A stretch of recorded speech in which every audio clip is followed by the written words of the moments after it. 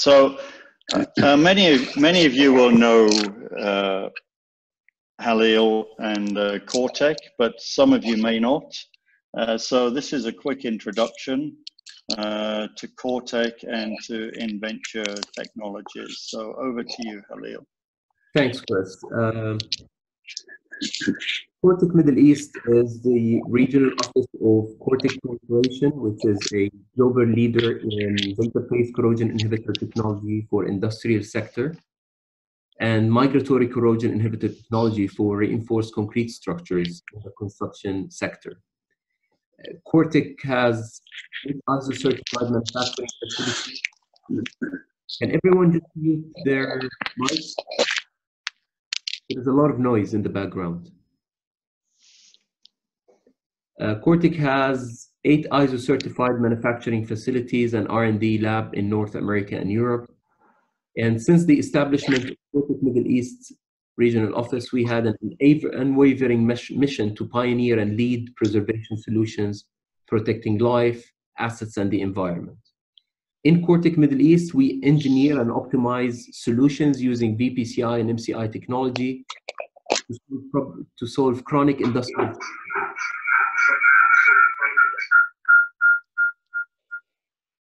such as enhancing durability.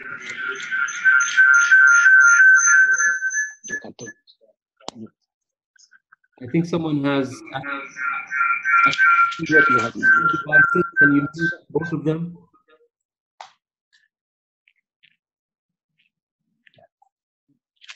So we engineer and optimize solutions.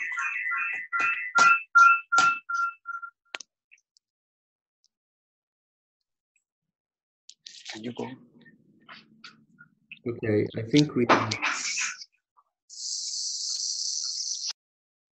Okay, I just muted, I think, Antonio's side. Anyway, so Cortec Middle East, we engineer and optimize solutions using VPCI and MCI technologies for chronic industrial challenges, such as enhancing durability of concrete reinforced structures, providing preservation and mothballing services, and one main application is protection of storage tank, above ground storage tank bottoms, and pipeline road crossings.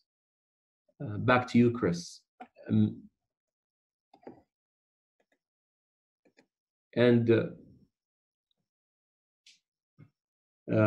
Mitigation of soil site corrosion on storage tank bottoms using VPCI technology is a focus application for Cortec. We have been providing tank owners with this technology since 2000 globally, and since 2011 in the MENA region.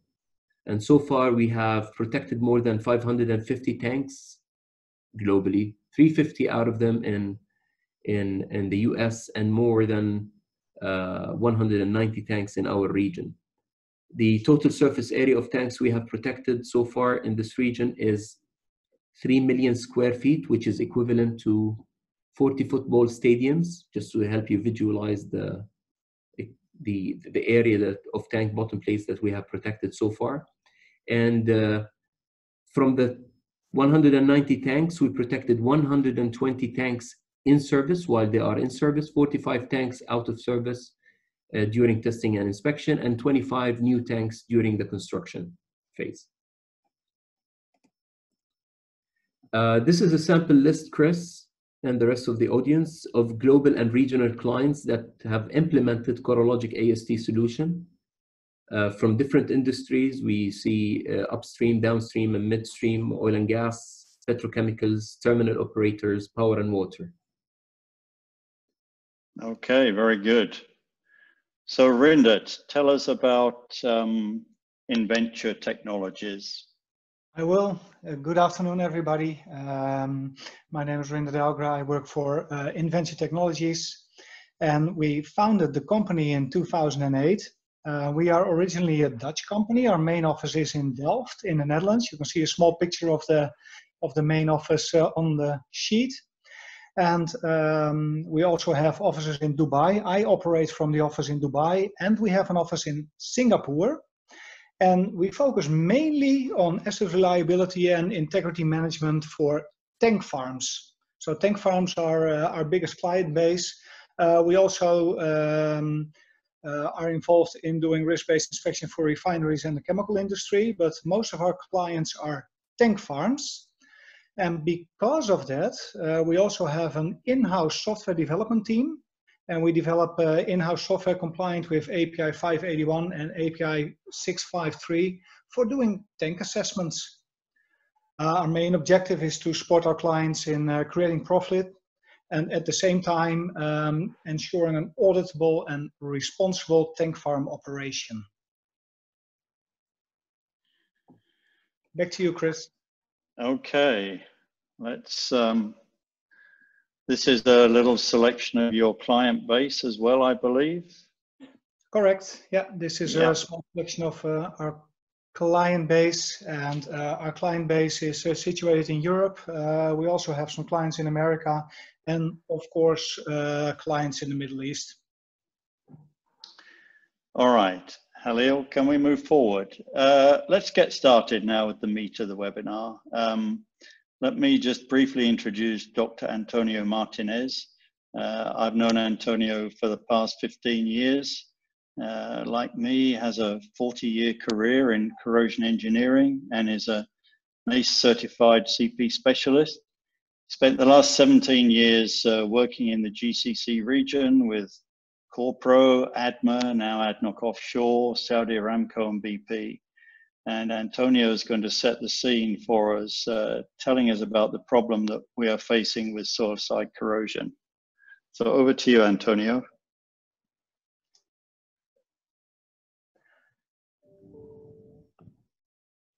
I think he needs to unmute himself. Antonio, you hear me? Yeah, now we hear you. Yep. Yeah? Yep. Okay. Go ahead, my friend. Shukran. I would like to thank Halil Abed from Cortec Middle East for this opportunity to share with all the attendees 40 years experience in corrosion control, mitigation, corrosion management, including corrosion of above-ground storage tank. It is also a pleasure for me to be part of this virtual team in these difficult times with Chris Houghton and Reinder Algran. To start, the problem, I want to post one example here in the Middle East that appeared in one article in Material Performance magazine and also in the NACE conference 2017. So the authors reported severe underside corrosion of bottom tanks with corrosion rate up to 1 to 2 millimeters per year in 7 years after commissioning. Failure of 4 tanks, it was during the first 2 years, and they detected severe corrosion associated with water ingress from leaking 5 water sprinkles through the gap between the annular place and tank foundation. Next slide, please.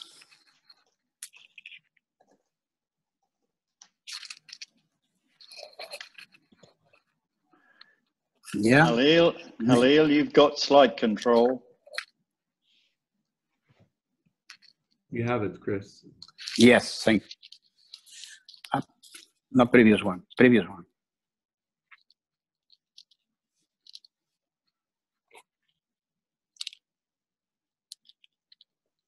The previous one, if possible. Yeah. Sorry. Is possible the previous one? Yes. The investigation concluded that the... I'm sorry. There is a lag between your Sorry. voice and the slide transition. Okay. Now it's okay? Yeah, is this the slide that you want to talk to? Yeah. This investigation concluded that the impressed current cathodic protection system was poorly designed and not achieving adequate protection potentials. In the absence of other means of corrosion control, the tank floor was exposed to a severe form of bacterial and under-deposit corrosion. That led to the perforation and loss of inventory. Yeah, next one.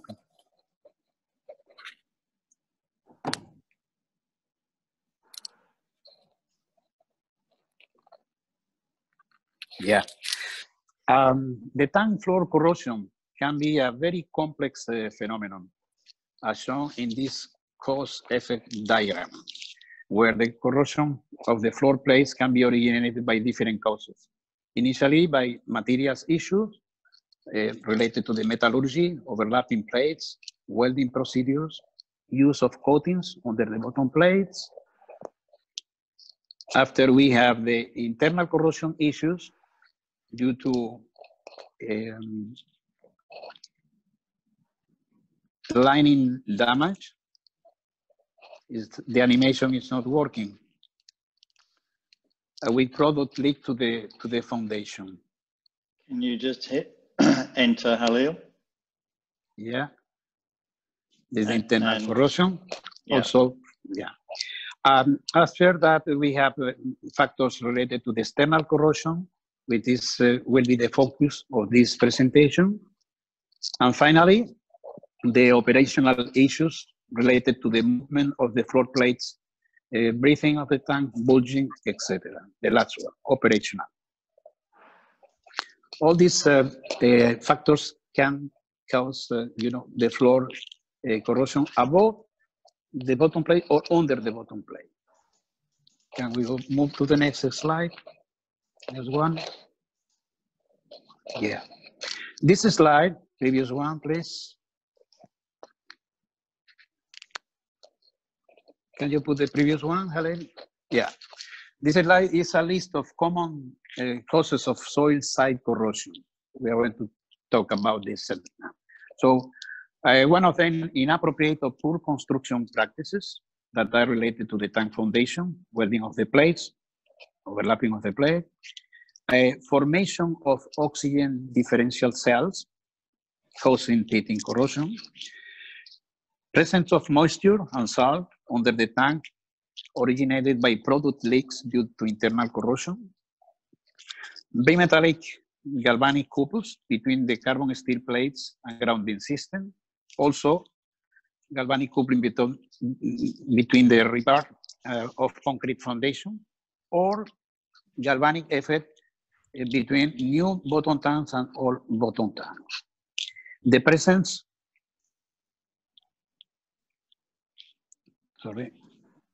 the presence of sulfide reducing bacteria and other bacteria has been detected in many cases under the bottom plates. Also, mill scales as part creates anodic and cathodic area. This is part of the manufacturing of the carbon steel plate. And finally, ineffective cathodic protection and or straight current from the piping system associated to the tanks. Next one, please.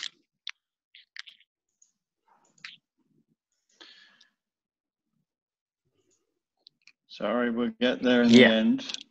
In some cases, external corrosion of the tanks is caused by rocks or aggregates or any other heterogeneities in the foundation in contact with the steel plates. Oxygen differential cells can be formed. Best practices dictate the use of clean and uncontaminated sand. However, during the service life of the tank, it is almost impossible to avoid water ingress and contamination for the reason that we are going to see during this presentation.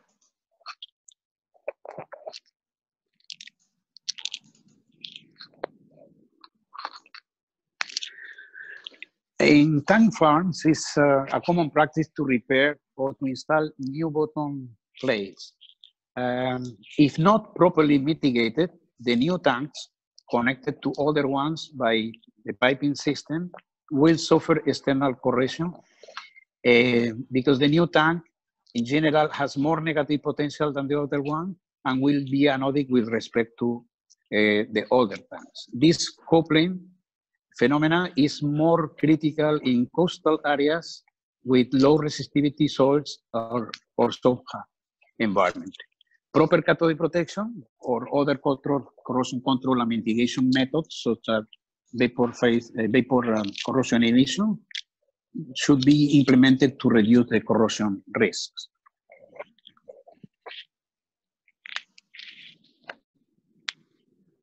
This slide, we wanted to show the most relevant standard related to cathodic protection by NACE API or EMUO that are commonly used for by tank owners all around the world.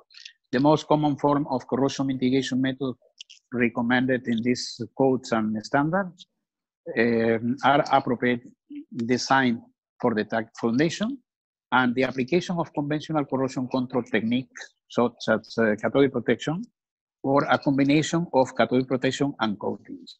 Hence, the existing standard in place.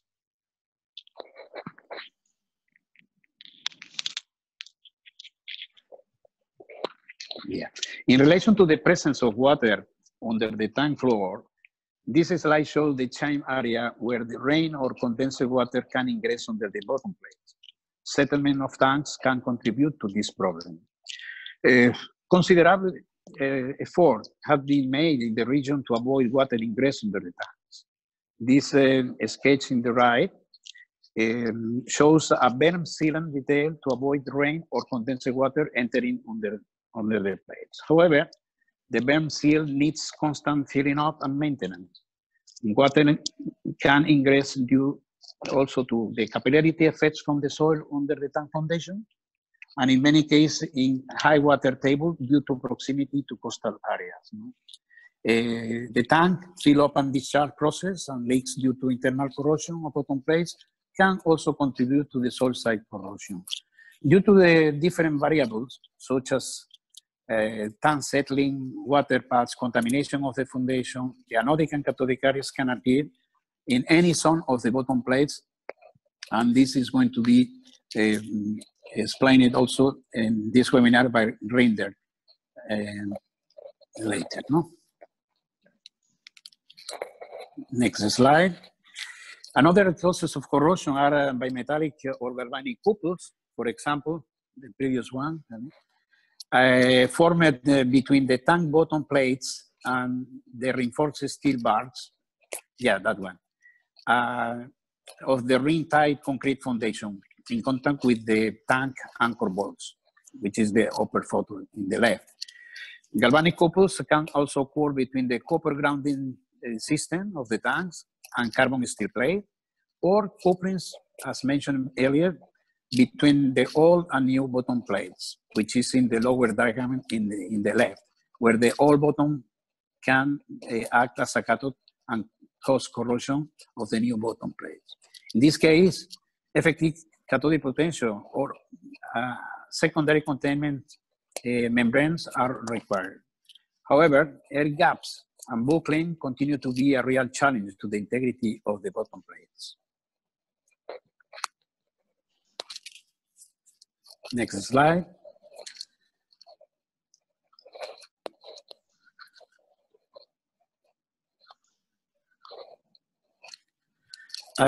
Another cause. Oh, sorry, Antonio. Yeah, premium. Sorry. Yeah.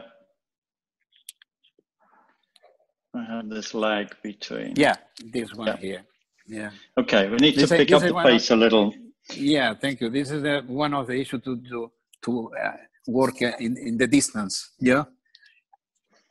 Okay, another cause of accelerated soil corrosion can be the damage of or degradation of the internal lining, which is in the left photo, causing by the topside corrosion of the bottom plates and further product leaks, water brine to the immediate soil under the tank bottom. If not properly mitigated, soil side corrosion will occur and water is accumulated between the bottom plates in the foundation. Next slide. We show the cost of corrosion, an estimation of the cost of corrosion. Next one, please.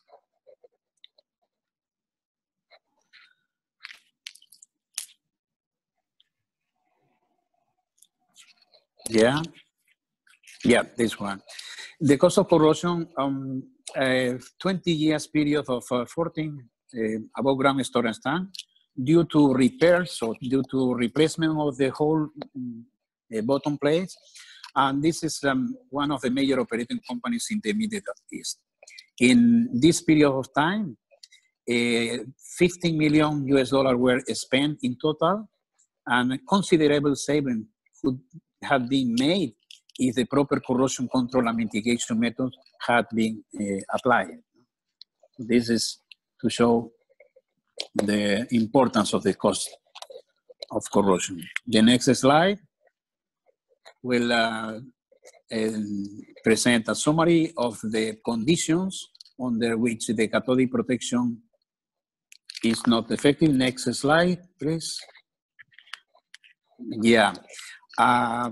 Where the cathodic protection is or not effective or partially effective. No? So when the bottom plates are not in contact with the electrolyte, so the cathodic protection current cannot flow to from the soil to the plate. The shielding of bituminous sand or asphalt foundation or high-density polyethylene membranes as a secondary containment if the cathodic protection is outside of the tank, far from the tank, away. Also, high temperatures in the tank that will require more current density to cover for the corrosion mechanism. The coating that are applied in many cases under the bottom plates are being damaged, or during construction, welding work, or also during the life of the tank by erosion. Microbiological induced corrosion, also. Unusual polluant in the electrolyte, like salts or contaminated sand, and dry foundation in some cases that is a void to the flow of the cathodic protection currents. Next slide. Yeah, for the reason mentioned here, such as settlement of the tank foundation, repair patches, filling, refilling the cycle of the tanks, either separately or in combination, may contribute to the buckling of the tank plates and formation of air gaps. In this case, there is a necessity to design complementary corrosion control measures. For example, injection of volatile corrosion inhibitors into the voids, removing the buckle plates, or replacing the oily sand foundation with clean sand to help to mitigate the corrosion risk. The last slide from my side will be a summary of the key points for corrosion control and mitigation of the tanks.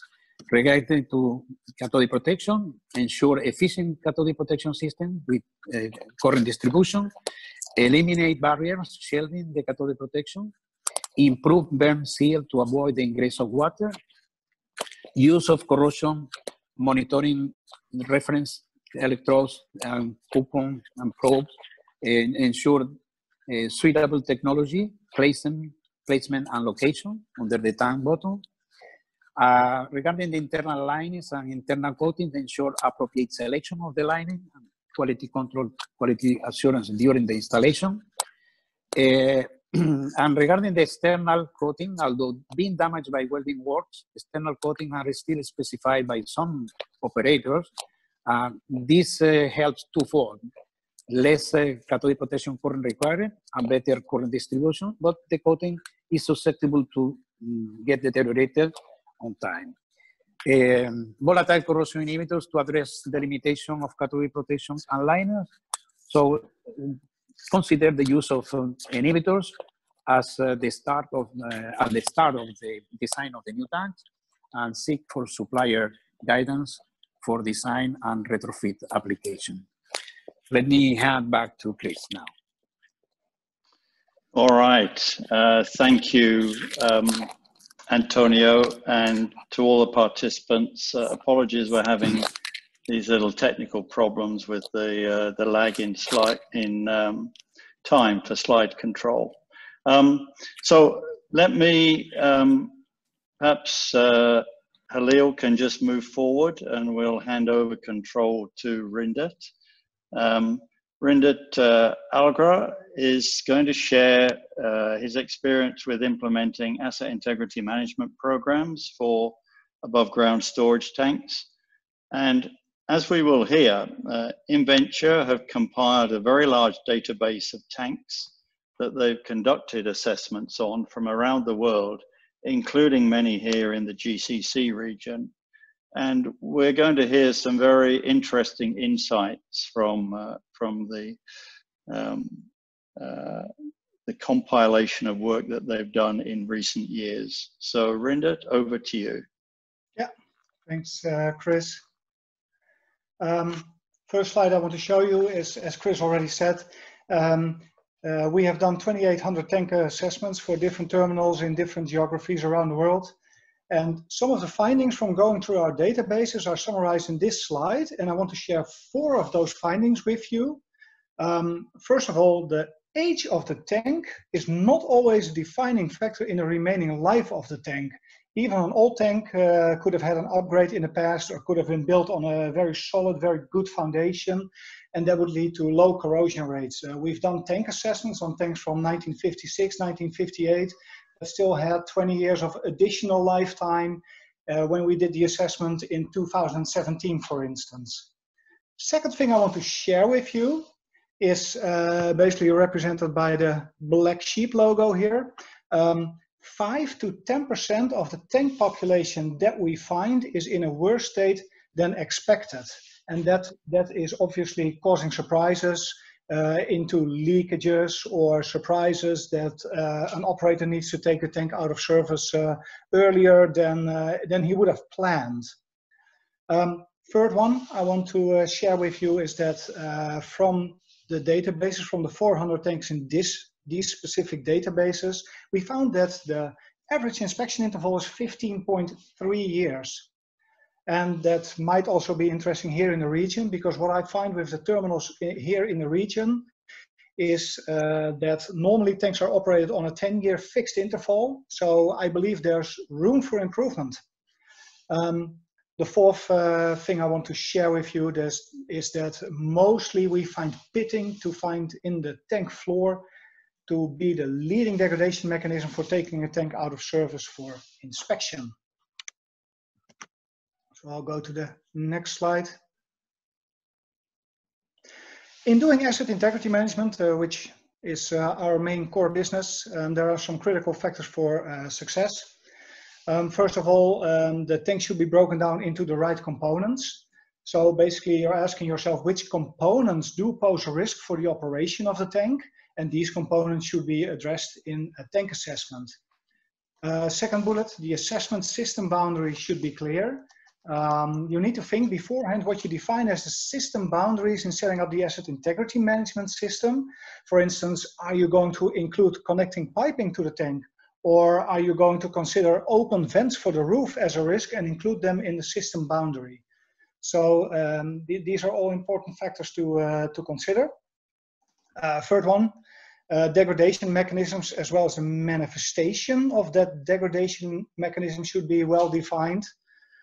And then the fourth one is, of course, based on the degradation mechanisms, you need to have suitable inspection plans as to map the degradation with enough coverage. Then the second last, the risk analysis methodology that needs to be defined to control the risk of your terminal and your tanks. And then the team roles, responsibilities, and the knowledge of the team. Obviously, asset integrity management is a team effort. It should be well defined in a hierarchy matrix. And last of all, the system is kept alive by evergreening new inspection and maintenance results to update the tanks with the new information you have. Going to the next slide.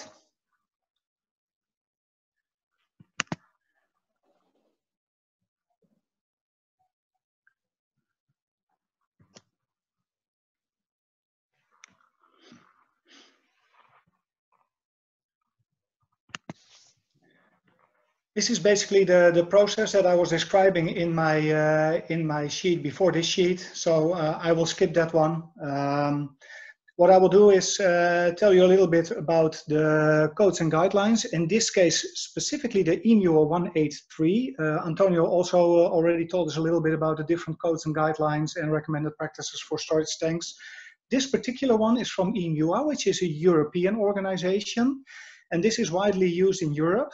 And it contains this interesting table where you can find the design considerations for tank foundations, the causes for leakage, how inspection records and techniques affect the integrity of the tank. Also systems for detecting leakage and minimizing soil pollution. There's different factors on condition monitoring and maintenance. And basically this table can be used to set up your asset integrity management program and to define your maintenance and mitigating actions. But I will get to that also later in this presentation.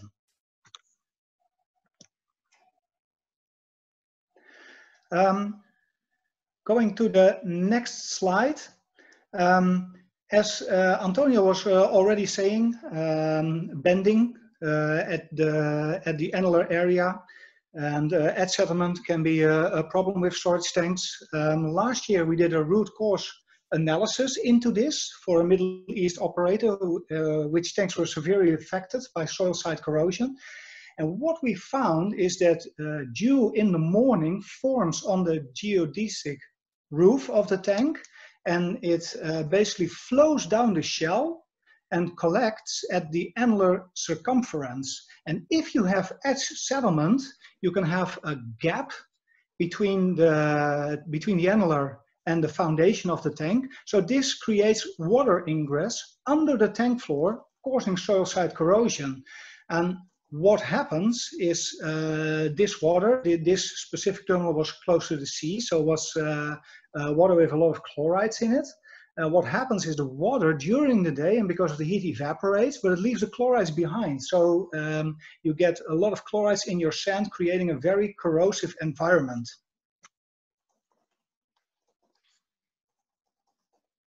Next one.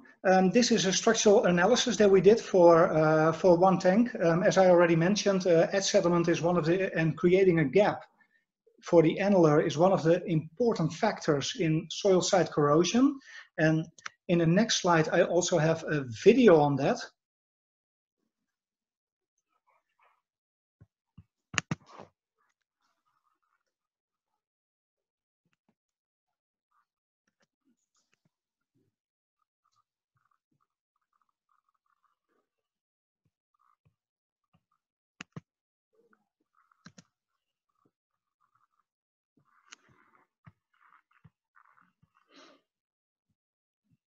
So there's the next slide.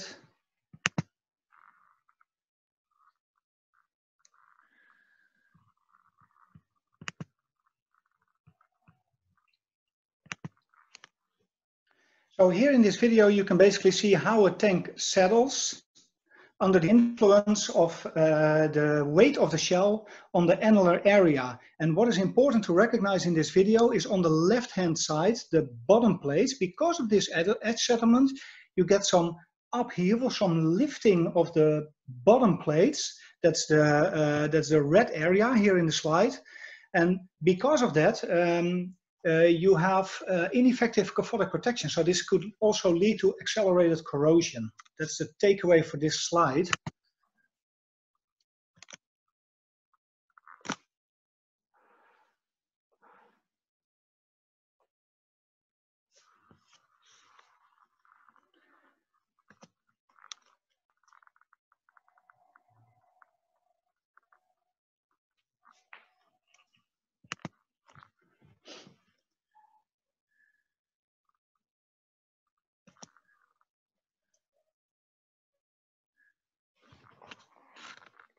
Rindet, do you have remote control of the slides or not?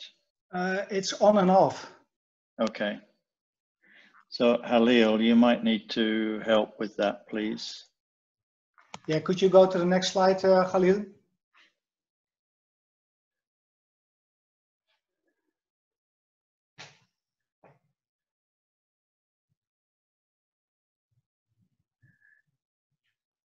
Yeah. Okay, so this is the next slide. Speaking of inspection results, this is a picture of the remaining lifetime per floor plate of a tank for the annular and for the membrane, for basically for filling because of soil side corrosion. And overviews like this will help you in drawing up maintenance plans and mitigation strategies. Basically, the red areas are the areas with a lower wall thickness, so that's where you focus your maintenance activities. Next slide, please. Yeah, this is a Middle East situation. What you see here in this slide is for 142 tanks. You see the corrosion rate for the tank membrane and the tank annular. First thing that you notice is that there's a wide variety in corrosion rates, and the second thing you should notice is that for some tanks the corrosion rates are really high. These are all corrosion rates in millimeters per year for soil side corrosion. So in this specific database and these specific graphs, we focus on soil side corrosion. Next slide, please, Khalil.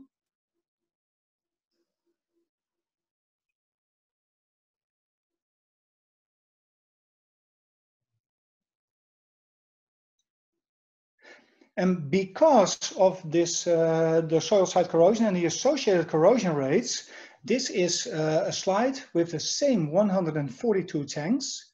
And here you see the service life in years since newly built for, again, the 142 tanks. And what you can see with the tank membrane is that 15% of the tanks were rejected within 10 years of service because of soil side corrosion, and 35% of the tanks were rejected within 20 years of service. So that's basically the left-hand side of the graphs that you see here. Going to the graph, the bottom graph for the tank annular, one of the worrying things that we also saw in the database is that 11% of the tanks were taken out of service before the planned inspections were due because they were leaking. And of course that creates yeah, quite a stir on a terminal if you have to take a tank out of service because of leakage. Next slide, please.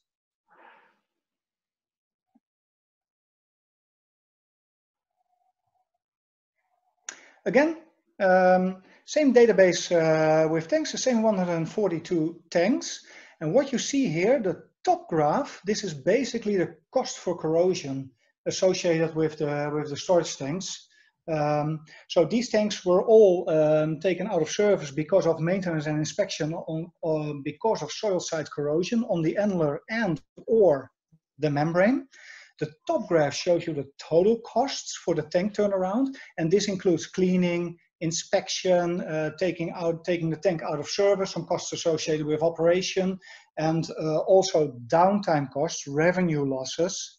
And specifically the revenue losses, which is depicted in the bottom graph, the revenue losses are the biggest contributing factor to the overall costs for taking a tank out of service. And that's especially true in the business climate of today with the contango in the oil sector and storage tank farms filled to maximum capacity.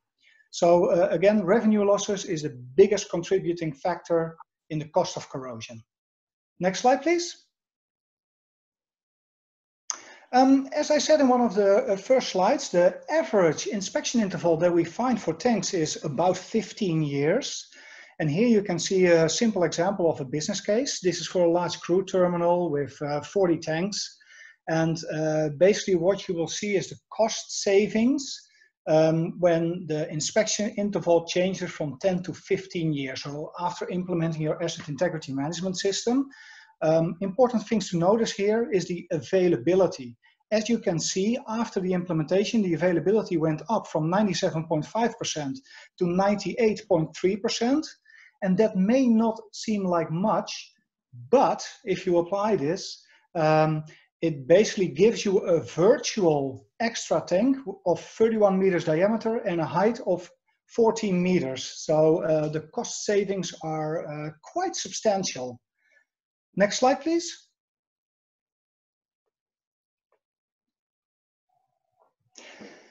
As I was saying earlier on, I would go into maintenance scenarios a little bit more. So I come to you with an example. This is an example of an asset integrity management study on a cone roof storage tank. and it has impressed current cathodic protection, and the corrosion rate is quite high, leading to a remaining lifetime from inspection in 2020. So it was inspected this year of 3.5 years. So something needs to be done before taking this tank back into service again. Next slide, please. As I was saying, something needs to be done to take this tank back into service again, and there's different scenarios that you can do to extend the service life and extend the remaining lifetime. First of all, the simplest solution is install patch plates over corroded areas, and this will basically get your repair thickness, your remaining thickness, up to 6.35 millimeters for the annular area. You will still have the same corrosion rate because you are not mitigating the corrosion rate. And it will get you a remaining lifetime of 7 years instead of the 3.5 years on the first slide from the inspection results. Now, obviously, a better solution from a technical point of view is to jack up the tank, replace the annular in 10 millimeters, replace the soil in the annular area because the salty soil is actually causing the corrosion, and install a drip ring to combat the air gap and the water ingress under the annular. Now this will get you a remaining lifetime of 29 years, but obviously the costs will rise significantly compared to the first scenario. The third scenario is kind of the same as the second scenario. What we do here is install a 12 millimeter annular, so you have some extra corrosion allowance, and again this will extend your remaining lifetime.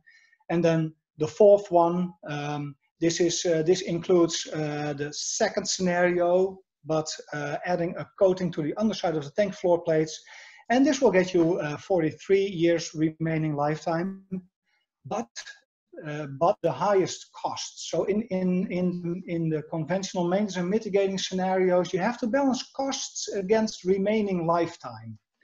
Next slide, please. All right. I think at this point we're going to transition. So Rindert, thank you very much for those very enlightening insights, particularly from that tank database of 142 tanks in this region. So clearly there's a significant problem out there. We're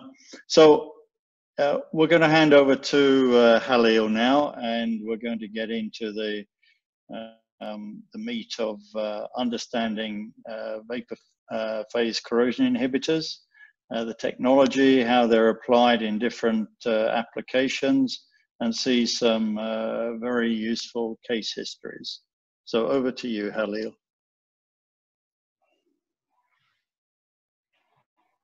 Thank you, Chris. Just for the sake of time, this is a recap slide that I believe Rindert and Antonio covered most of the material in it. So for the sake of saving time, I'm going to skip to the next slide. And the message from this slide is tank failures happen. And when they take place, they result in costly HSE and operational consequences. In order to avoid tank failure and improve operational efficiency, usually tank owners and operators look for ways to protect their tanks against soil site corrosion.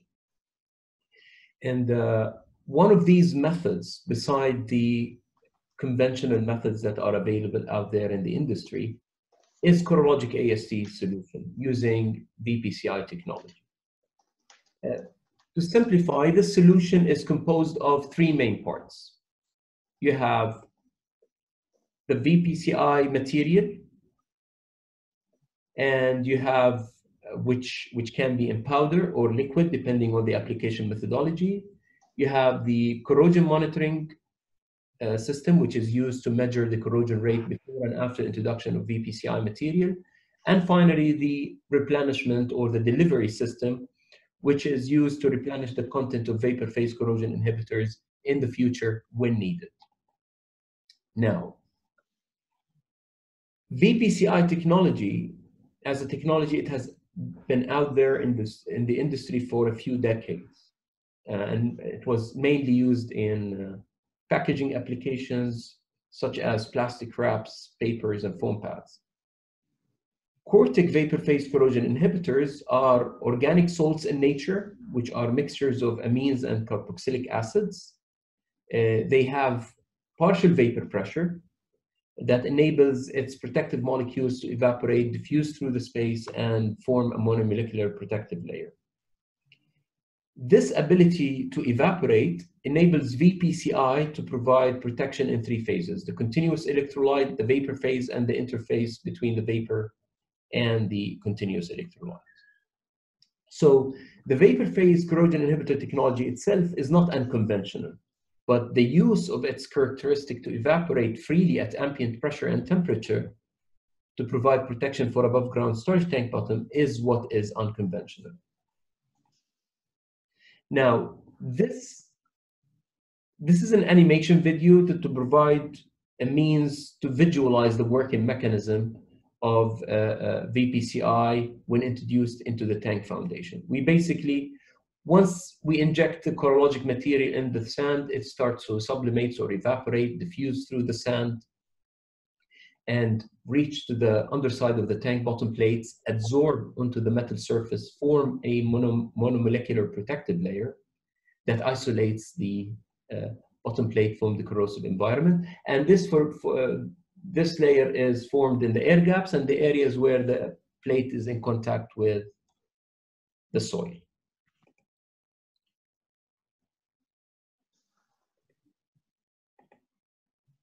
Now, the second part of the Corrologic AST solution is the corrosion monitoring system, which is basically using electrical resistance probes and data logging. This is also an animation video that shows how we basically install the probes by pushing slotted pipes under the tank foundation. And we install multiple ER probes at the periphery of the tank. We push the ER probes and then monitor the corrosion rate before the injection of corrosive material until we establish a baseline corrosion rate. And then after injection, we continue monitoring and we see how the corrosion rate starts to drop over time.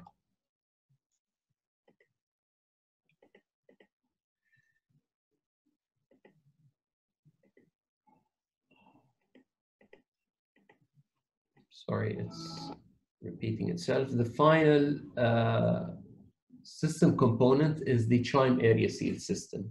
And one of the requirements to maximize on the service life of Corrologic VPCI solution and the protection of tank in general is a sound chime area seal system, which prevents the ingress of moisture and chlorides or oxygen to the under tank environment. And it's usually composed of a sealant, a packer rod, a sealant, and a wrapping band.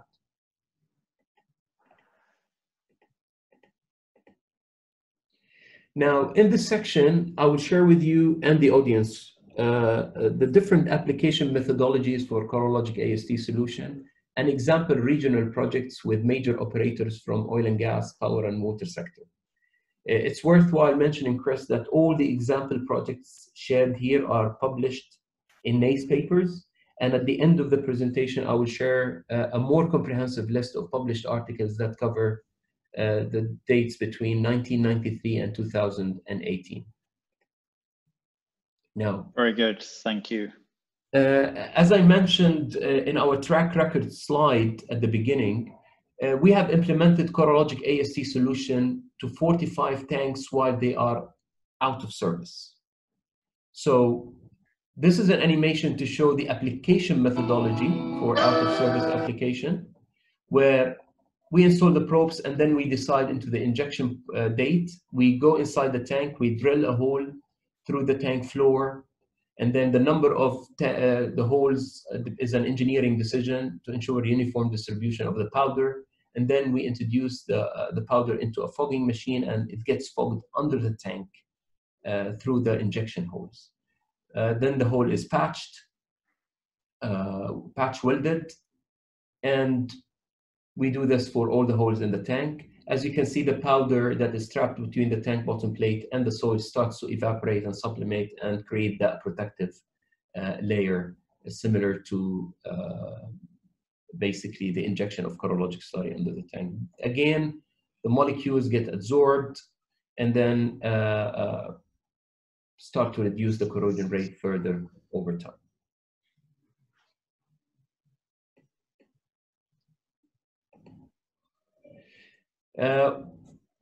One of the first out-of-service field applications in the MENA region was for a 104-meter in diameter tank that belongs to a major oil and gas company in the Arabian Peninsula.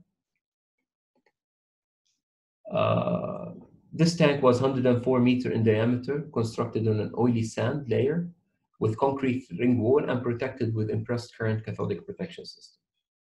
As per the inspection report that we reviewed before the application of corrologic AST solution, the oily sand layer and the presence of air gaps resulted in shielding the cathodic current and rendered the CP system partially effective.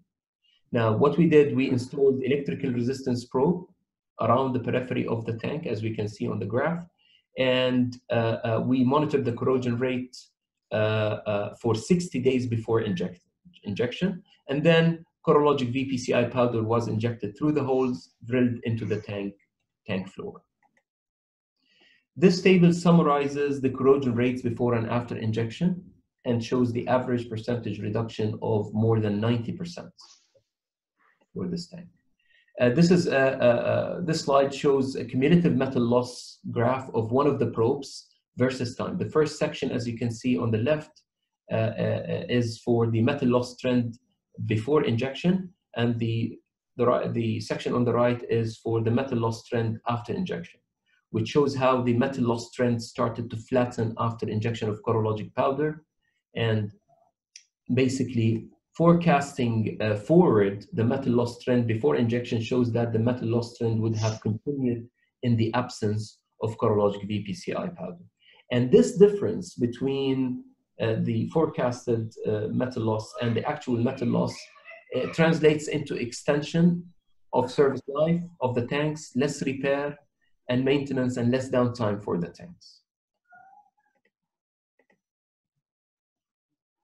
Now, corrologic AST application for tanks constructed on clean sand with HDPE liner are good candidates for our second application methodology or scenario, which is the in-service application, where basically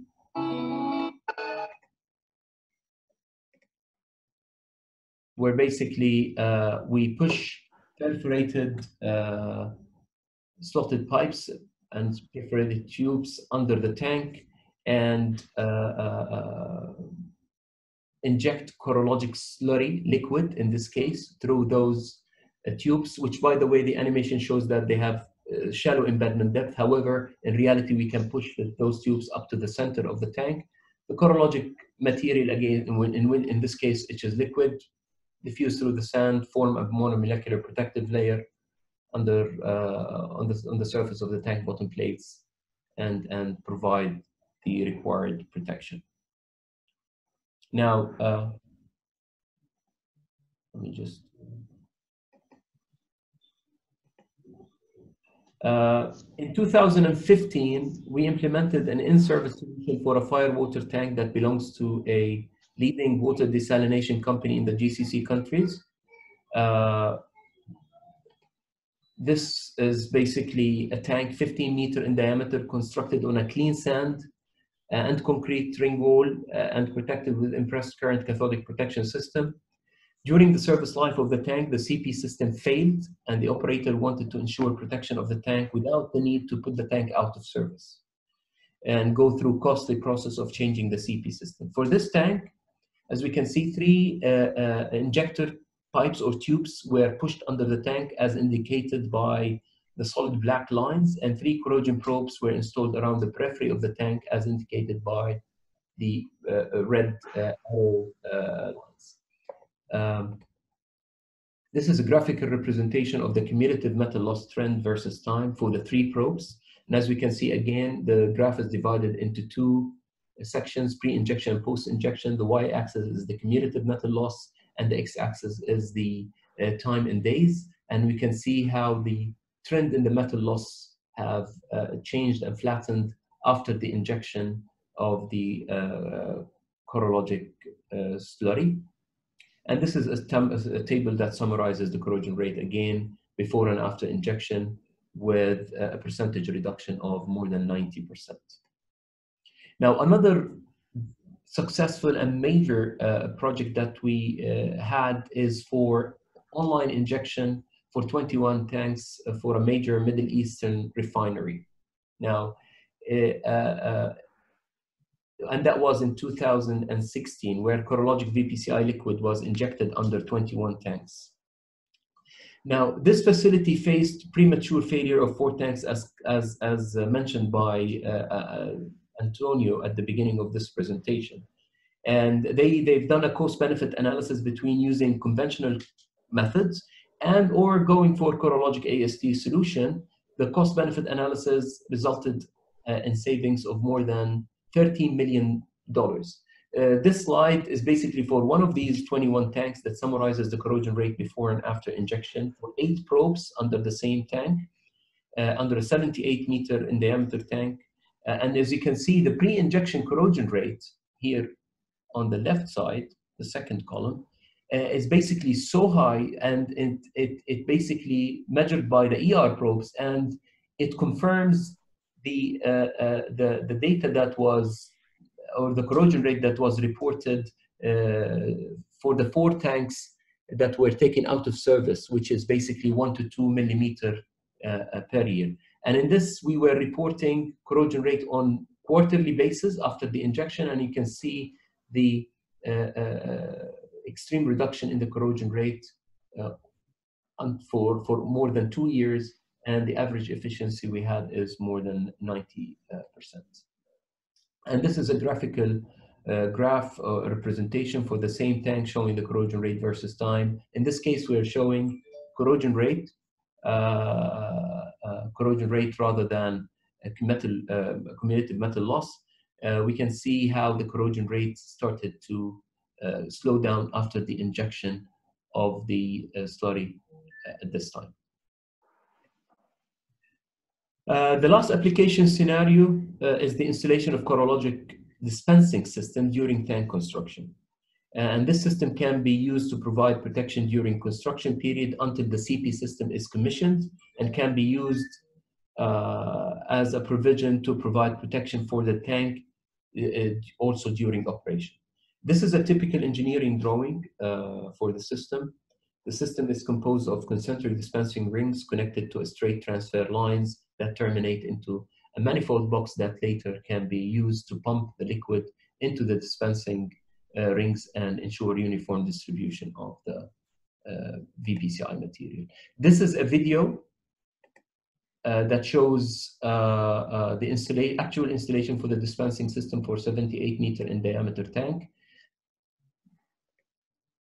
The process starts with laying spacer, and then, as you can see, the white ones, these are spacers, and then laying down the dispensing rings and the transfer lines.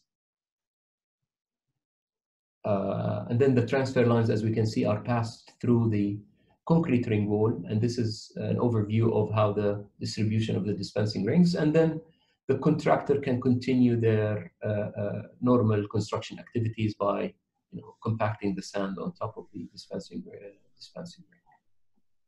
or dispensing system.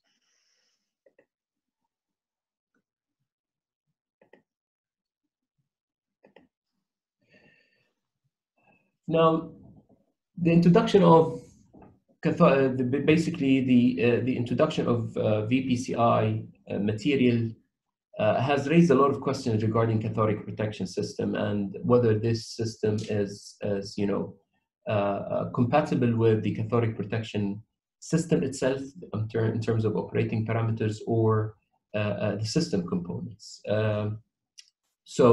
Again, cathodic protection is a well-established technology in the industry and the main soil site corrosion mitigation method used in this region and in North America, followed by Europe. It's a very effective system under the right conditions. So when the tank floor is in direct contact with the tank foundation, VPCI or the CP system can completely mitigate soil site corrosion. However, the tank floor to soil interface is complex in nature, and it introduces many details, such as, for example, air gaps that is formed due to basically the hydrostatic stresses, filling and refilling cycles, and the weaving in the tank bottom plates. Whenever you have a gap, the CP system current cannot reach and cannot polarize the structure. This doesn't apply to VPCI. The same applies for when you have a settlement. CP system current doesn't reach, VPCI can provide protection in those areas. With time, the sand pad gets dry and the resistivity increases tremendously. And in this case, the value of the corrosion current that reaches to the tank bottom surface is reduced and is not enough to polarize the structure to the required level. But in this case, even VPCI is independent of the resistivity of the sand. Also, bitumen layer, the presence of shielding material like oily sand, bitumen layer, or asphalt, sometimes it might be conductive, sometimes it's not. So at least it renders the CP system partially effective. And again, VPCI solution is independent, and the working mechanism of VPCI doesn't depend on that. So in this case, it's logically speaking, in the areas where the tank floor in direct contact with the conductive electrolyte, CP is sufficient to provide protection. And we can supplement the performance of CP in the areas where it loses contact with conductive electrolyte, can be supplemented using VPCI technology. But I think the big question is, are they compatible or not? In the last 8 years of my career, I personally went in a quest and worked with industry professionals and researchers to find answers to different questions about compatibility and interactions between cathodic protection and corrologic VPCI.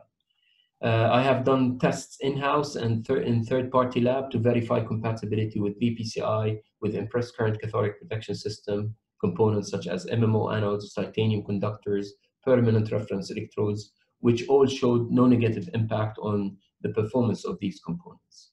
One of the earliest research work done was in 2015, as we see a summary table here for it, was published in NACE paper in Corrosion 2016 conference with Pankaj Panchal, a corrosion and CP specialist, and Amish Gandhi from metal samples. In this research, 6 lab scale tanks were constructed to simulate actual tank construction, and ICCP system with ER probes were used. 3 tanks, the CP system was not activated from day 1, and the other 3 tanks were activated from day 1. The tanks, as you can see here, these are the 3 tanks unprotected with CP, these tanks that are protected with CP. Before injection of VPCI in the 6 tanks, the unprotected tanks showed an average corrosion rate of 13 MPY, while the CP protected tanks showed 3 MPY. So that's a clear indication of the effect of CP on the corrosion rate. Just by activating CP, we were able to reduce it down to less than 3 MPY in average. Then after 3 months, we injected corrosion inhibitor in the 6 tanks, and we can see that the corrosion inhibitors were able to reduce the corrosion rate by an average of 3 MPY to the 3 tanks, and it reduced the corrosion rate even further to less than 0.3 MPY. So the maximum protection was achieved using a combination of VPCI and CP protection method. In 2017, Kelvin Penn, who's a CP specialist and instructor, and I worked together and published a paper that looked into the impact and the interactions between VPCI and impressed current cathodic protection system from the angle of effect of polarization, VPCI on polarization and cathodic protection currents. We devised a setup. I think for the sake of time, I'm going just to go very quickly through these slides. This is the setup, and basically we looked into we were monitoring 3 parameters: the potential, the corrosion current, and the cathodic protection current. and the outcome or the conclusion of that result is that study was that chemistry that was tested in 2017 showed a synergistic effect with the CP. It worked as a cathodic polarizer and resulted in reduction in the required current, cathodic protection current required to knock out the corrosion current. Now, in a sequel study in 2018, we used the same setup, but we tested another 2 different chemistries, and the conclusion was not all VPCI chemistries are synergistic with the CP system, and can even work as a cathodic depolarizer in some cases, and increase the need for increasing the corrosion cathodic protection current. In summary, not all VPCI products work in synergistic with the cathodic protection. Corrologic VPCI products work as a cathodic polarizer, and no negative impact on the MMO anodes and titanium conductors, and no negative impact on reference electrodes, and they provide maximum protection when combined with CP.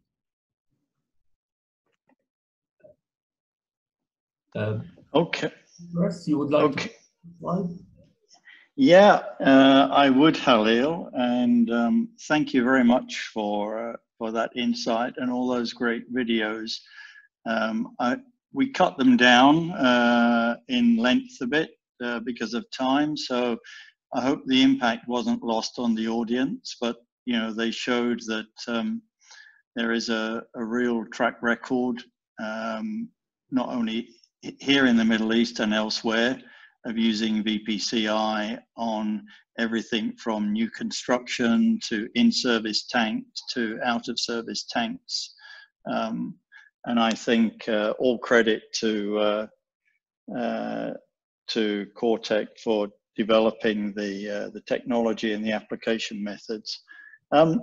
If one believes in divine timing, and I'm now converted, in the May online issue of Materials Performance, the NACE magazine, the headline cover is, or article is, Vapor Corrosion Inhibitors for Tank Bottom Corrosion Control. I can assure you we didn't know this was coming out, but it's a summary of an independent study conducted by the Pipeline Research Council International in 2018 in the USA. And I'll just read you the 4 of the concluding statements that are in the article. VCIs were found to be effective in mitigating pitting of A36 steel exposed to corrosive sand when recommended dosages were used. The use of VCIs could provide protection and thus service life extension for the tanks without CP or where CP systems have either failed or degenerated. That ER probes designed to measure the surface average corrosion rate can be used to monitor both the plate corrosion rate and the efficiency of VCIs. And that overall, the work demonstrated the proof of concept of the VCI technology, and they, like all good research organizations, recommended that some additional work would help optimize the operating and monitoring parameters associated with the technology. So, you know, that's a really nice endorsement, independent of any of the companies in the marketplace. Further, we've provided for your information a published list of articles, several of which Cortec have contributed to.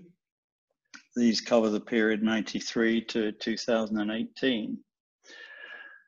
And so with that slide, we come to the end of the formal presentation, and we now have we can now go to Q&A. And I've been keeping an eye. We have 14 questions that have been posted so far. And I'm going to pose the questions to the panelists or to the contributors, not in any particular order, based on my selection of them. if we're not able to get through all the Q&A or all of the questions before the wrap-up session, then we will, and we will anyway, we'll issue a written Q&A document that we'll email out to all the attendees. And I would just encourage you to stay online, both to listen to this Q&A now, and hopefully we'll have a second go at the polling, which is always good fun and might be enlightening for all of us. So let me start with a question. I'll leave the panelists to decide who might want to answer it, but perhaps this one for Halil. When the tank foundation is crushed stone and compacted sand, how effective will the VPCI be? Well, Chris, it depends on the concern and the perspective of the one who asked this question. I mean, in terms, if his concern is whether the crushed stone and the compacted sand will impact the diffusion rate or of the VPCI material under the tank, then no. We have implemented Corrosion AST solution on compacted sand with crushed stone online and offline. So as a quick answer to the question, I don't see an impact unless there are details that we need to be aware of in order to answer the question more thoroughly. Okay. There are two questions similar, basically asking what is the life or the predicted maximum life of VPCI applications? Okay, like any engineering system, VPCI or Corrosion AST system is designed for a service life, which is 10 years. And we usually design it in a way to last either 10 years or between 2 consecutive T&Is, whichever is shorter. But since in this region, most of the time, the time between T&Is usually is in the range of 10 years. The design life for Corrosion AST solution is 10 years. And during the service life, Chris, if you allow me, sorry to interrupt you, we continue monitoring the corrosion rate under the tank using the corrosion probes, and we make replenishments if necessary, and as indicated by the corrosion monitoring system. And speaking of corrosion monitoring, one of the questions was, how far under the tank do you install the ER probes? Okay, now, again, it depends on the tank foundation. For example, installing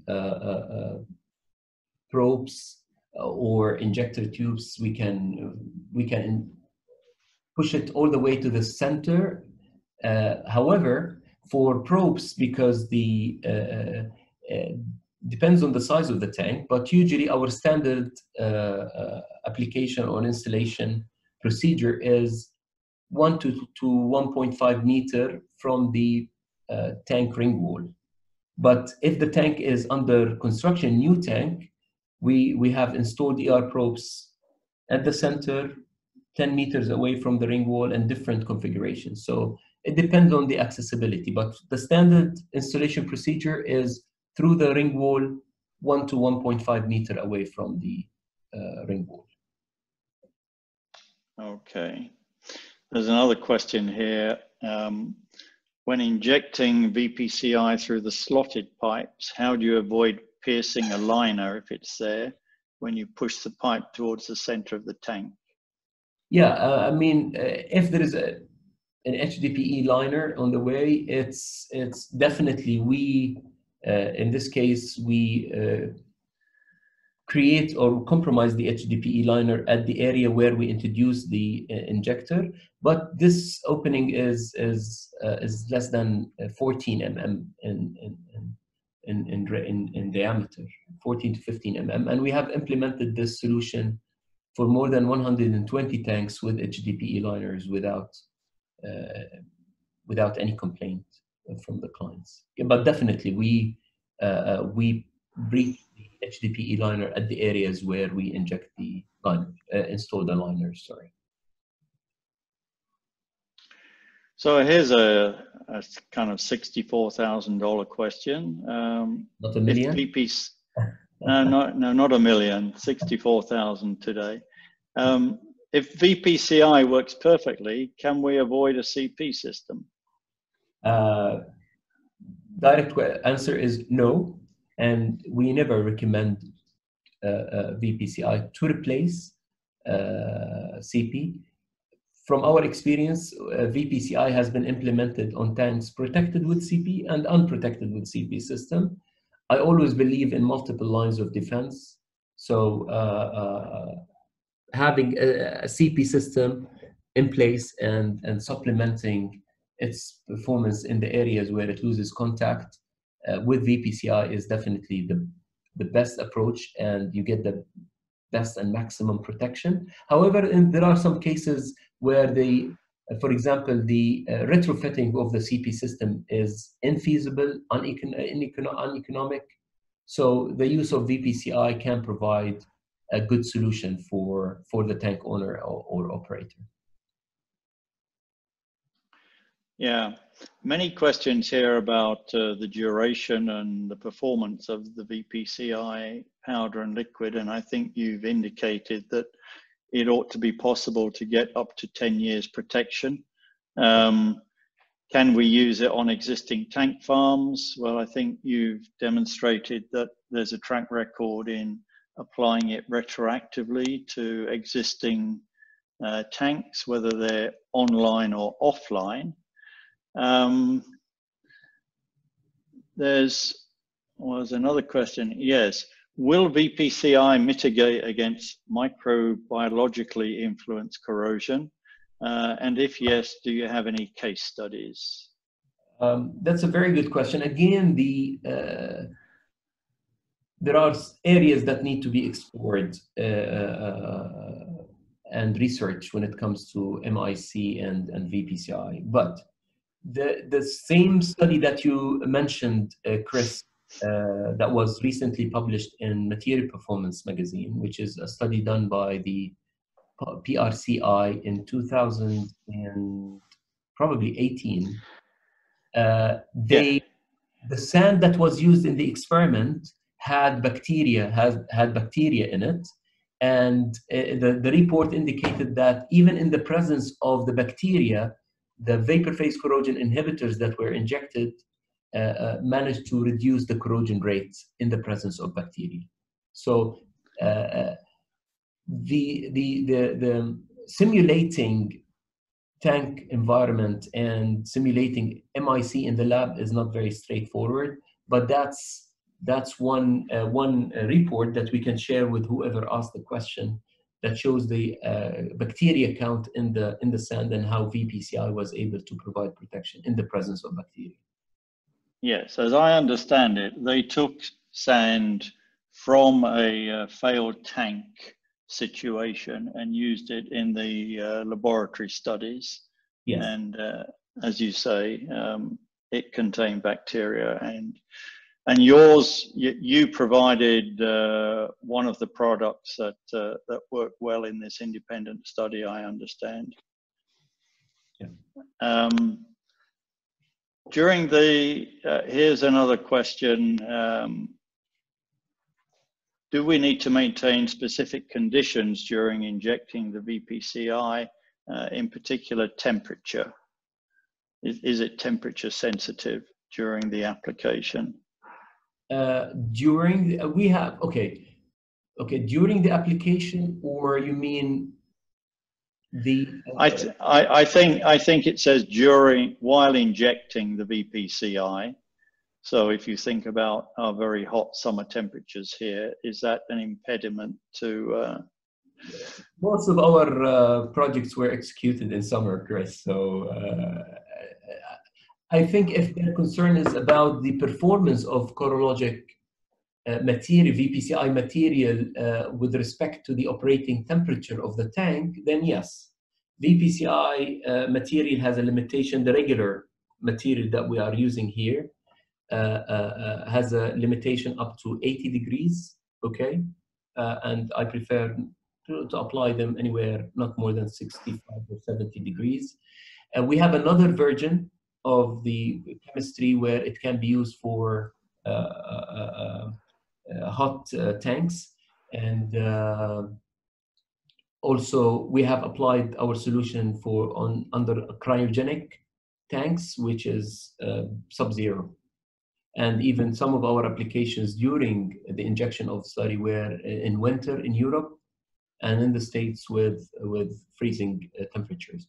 And we do treat the chemistry with, for example, antifreeze, etc., when we are injecting in areas that are very cold. All right. There's a quick question came through. Did you mean 80 degrees C or 80 degrees F? No, C for sure. Okay, very good. Thank you.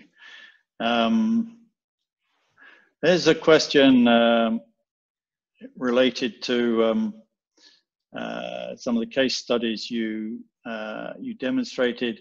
It says, after the corrosion rate was reduced and measured with corrosion probes, was the actual thickness of the tank bottom measured after inspection to confirm the corrosion rates?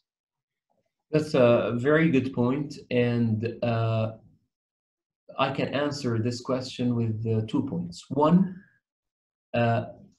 usually because the tank design life, or the solution service life is 10 years. Okay, we have to wait for 10 years to measure to scan the actual floor and get an idea about the actual metal loss before and after injection. But one of the terminal operators here in Fujairah was able to take the tank after 5 years from injection, or 4 years from injection, and conducted an MFL floor scan and confirmed that the average corrosion rate on the tank bottom plate is much less than the average corrosion rate that they witnessed during the previous MFL floor scan. And the second point is, unfortunately, with COVID-19, NACE corrosion conference was postponed to June, and I'm not sure if it will happen, but one author was supposed to present a paper that shows MFL data before and after injection of corrologic material for 12 tanks over 11 years, after 11 years from injection. So that would, the initial results were very encouraging from this study, and it showed that there is an obvious advantage and reduction in the corrosion rate and the metal loss reduction before and after introduction of VPCI, not measured by ER probes, but actual floor scans. Okay. Another question here about the track record for application of the system to new tanks in the Middle East region. Sorry, Chris, I just... What is the track record for the application of VPCI for new tanks in the Middle East region? So far in the Middle East, in our region, is we have installed the dispensing system under 30 tanks, varying in size between 15 to 80 meters in diameter tank. Yeah, and we have successfully specified those systems in feed packages with major engineering companies and clients to provide protection for the tank during construction and pre-commissioning. And maybe we'll have one more here before we have a go at the polling again. This one's a little more general, but I'll try and guide you. It says, what are the limitations and challenges in applying VCI? So perhaps you might say something about, are there some tank conditions where you would not, where you would decline to, or you don't have a good method for application currently? and say something a little bit about the engineering that goes into the applications that you do? Yeah, definitely. Corrologic AST solution is an engineered solution. So we look into the tank foundation and the status of the tank itself to decide on the best application methodology. Now, when it comes to factors affecting the VPCI performance, we talk about the four most important aspect is the containment. So if we have an HDPE liner and a chime area seal system, sound chime area seal system, where we can contain VPCI under the tank, that's definitely, their absence has an impact on the service life of the solution. Also, tanks, for example, constructed on oily sand or continuous concrete slab or asphalt, etc. For example, the online injection cannot be done because simply the diffusion rate of the vapor phase corrosion inhibitor from under the asphalt layer or the oily sand layer to the tank, to the underside of the tank bottom plates, is the diffusion rate will be extremely slow. So we don't advise or inject corrosive slurry for tanks constructed on such tank foundations. These are the main limitations that I can think of, Chris, at the moment. Okay. Well, I got a rush of other questions here, but can I suggest that we try and relaunch the polling and see if we can get that to work? And then if there's still appetite from the participants, we can come back and have a few more questions, recognizing that we're now about 15 minutes over our original time. Okay, relaunching the polling. Can you see it now?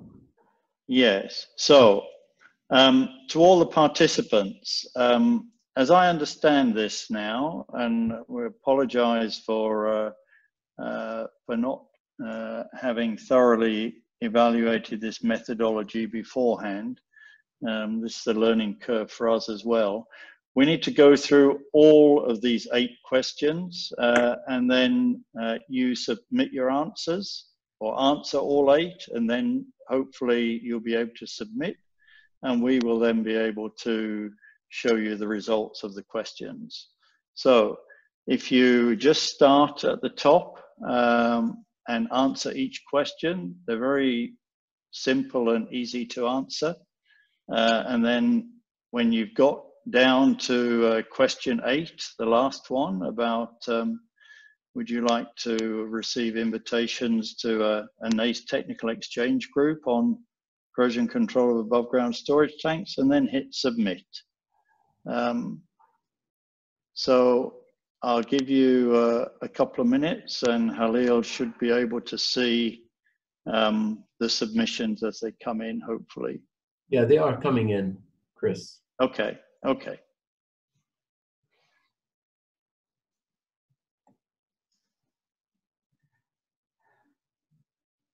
I think we have 9 people voting, 10 out of 46 so far. So yeah, we have 47. Some of the questions may not apply to all of you, but just go ahead and answer the questions that that apply to you. So we have now so far 19. And it's not possible to choose multiple answers. You can only choose one answer. So in that case, just choose the most significant answer, please.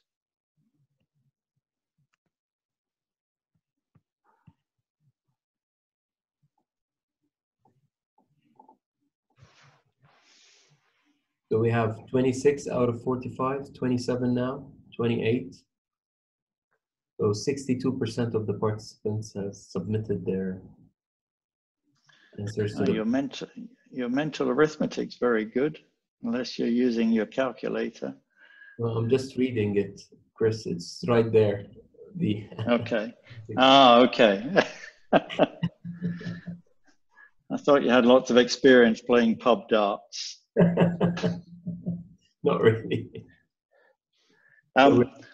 While people are still doing that, one question, will the presentation slides be shared with participants? It's a very big slide pack with embedded videos. I think the answer is that it can be shared via a Dropbox link upon request. Is that how you wish to handle that, Halil? Sure, we can do that. They can send us an email request, and I can make the presentation available.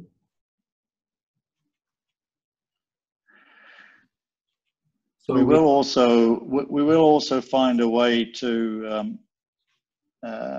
post some sort of summary recording of the webinar on your LinkedIn website. I think we have that technology. Mm-hmm. A recap. A recap video. How are we doing on answers now? We're 81% voted so far, so we've 35 out of the 43 finished the polling. We're only left with 8 people. So 7. I think we can give it another 30 seconds and end the polling. Yeah.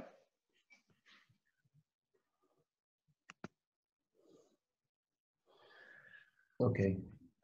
So I would like to acknowledge the stamina of all the participants. Thank you very much for staying online with us. We hope that's an indication that you're getting value out of the webinar. I'm going to end it now, Chris, okay? Yes.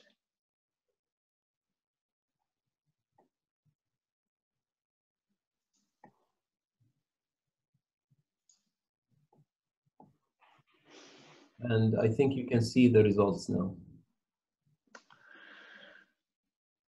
Okay, so yeah, about 40% of the attendees are people who are actually involved in operating and owning tanks. Okay, 25% have had internal tank bottom failures and only 14% external. Good to see that a third of the respondents say they have dedicated in-house engineers responsible for this. Yes, a less good response on how you manage the data and information from your asset integrity program for the tanks. That's a common failing in many companies. I say that from experience, having worked for 40 years for oil and gas companies. Okay, interest in seeing more webinars on the subject. Thank you for despite our technical problems, thank you for your vote of confidence. And great, I am the current chair of the NACE TEG 132 meeting. Or work group.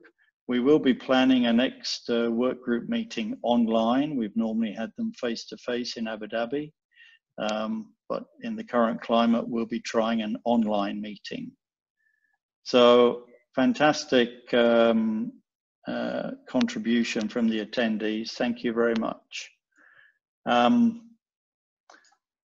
I've just been asked, Halil, maybe if you go to the Q&A, you'd like to answer to all and provide your email address for those who want to get the presentation. Sure. and I'll have a. Should I type an answer? Sorry. Just do that in the chat, will you? Go to chat and answer all and provide your email address. Sure. I'm in the. And I'll have a quick scan of the questions to see if there's just one or two more we might want to try and answer. Okay. We go to all panel attendees. All right, there's two good questions here, I think.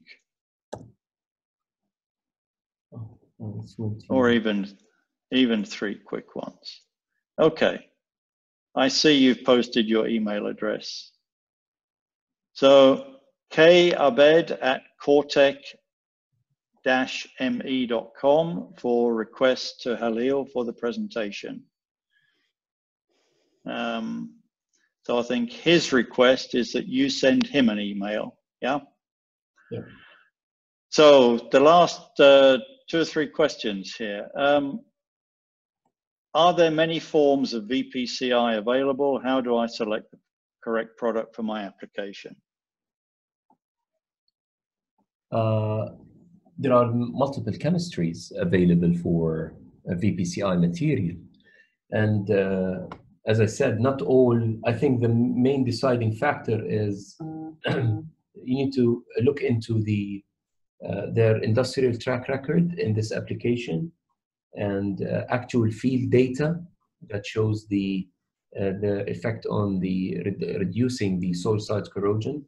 And most importantly is also the compatibility with CP. So basically conduct tests to see if the VPCI has a synergistic effect on the cathodic protection system or not. I'm happy to, and I think also Calvin, if he's out there in the audience, I think we're happy to receive specific questions on that regard, and we can help in setting up the experiment and testing the chemistries for compatibility with CP.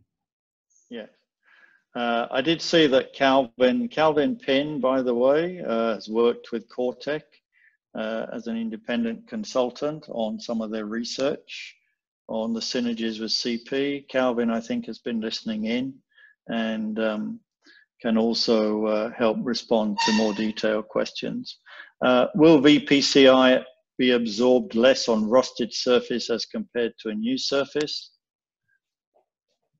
Okay. Now, we have tested VPCI chemistry on pre-rusted steel, and we measured the ability of VPCI to reduce the corrosion rate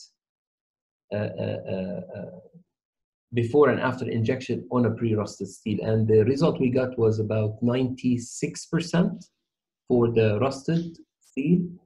That was in a lab.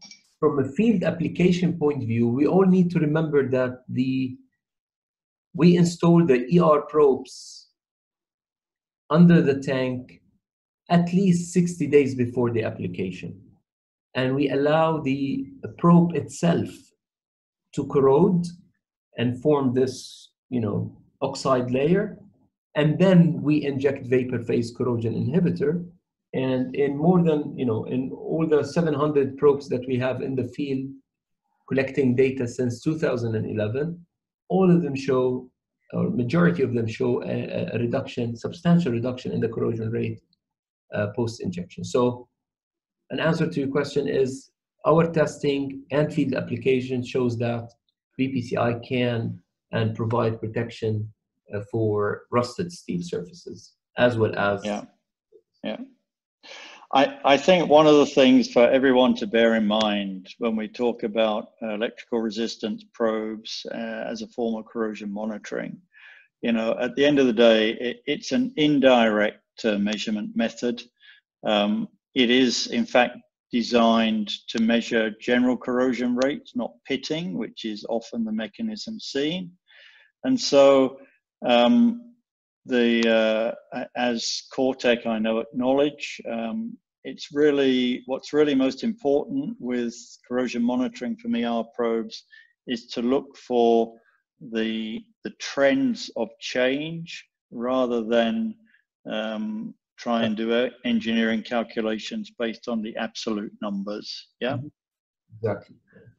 And one last question I'm going to ask, and then we'll close off the webinar, and we will, as I said earlier, we will send out to all the attendees a written Q&A answer sheet.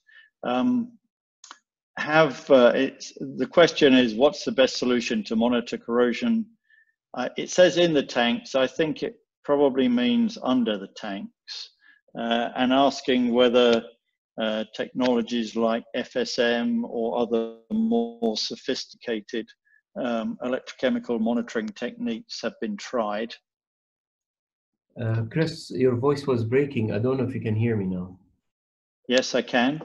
Yeah, but I did not hear the question well. Okay. Do you have any experience with the more sophisticated electrochemical corrosion monitoring techniques? Sophisticated in what sense? Like FSM, okay, or linear polarization techniques, or electrochemical noise, or...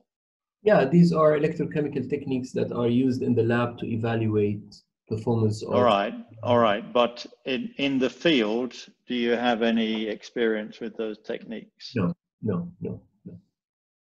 Okay. So the tried and tested ER probe, yeah? Yes. Okay, very good. Okay, well, amazingly, we still have 36 people on board.